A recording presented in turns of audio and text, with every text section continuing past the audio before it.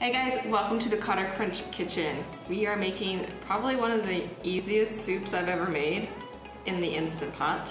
Or you can make it in the stove too, but today we'll show you the Instant Pot version of lasagna noodle soup. It's gluten-free, and we're also giving a vegetarian vegan version. So it's pretty simple. We have wholesome ingredients. You see the vegetables here. There's like zucchini. I've got leftover zucchini. I wanted to throw that in. Mushrooms, onion, crushed tomato, chicken broth. We have some spices here going on, and our gluten-free lasagna noodles. All right, so a few tips before we make this lasagna noodle soup.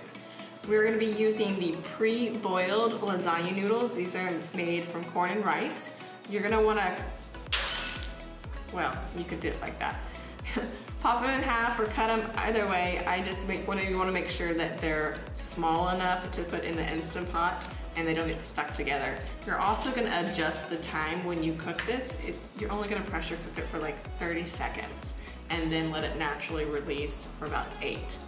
And third, you wanna make sure the noodles are completely submerged in the liquid. So I like to layer it down, like, you do the vegetables and the tomato sauce and then a few noodles and then the broth and then the noodles again, and then make sure it's all covered.